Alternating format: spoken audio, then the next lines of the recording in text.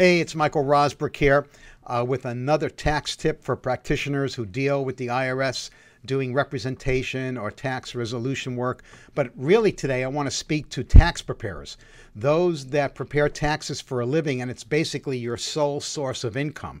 And if it is, you really need to look at other revenues, other avenues of revenue, because with the IRS's new direct file system where taxpayers, your clients, can file direct with the IRS for free. And if you're in one of the 13 states that also has free filing, it takes you to the state website where you can file a return.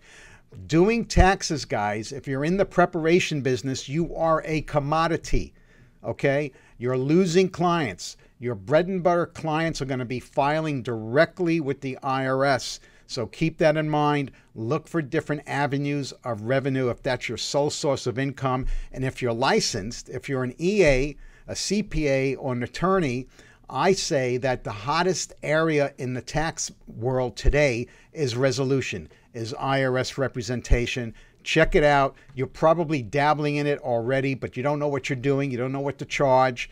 And that is the tax tip for today.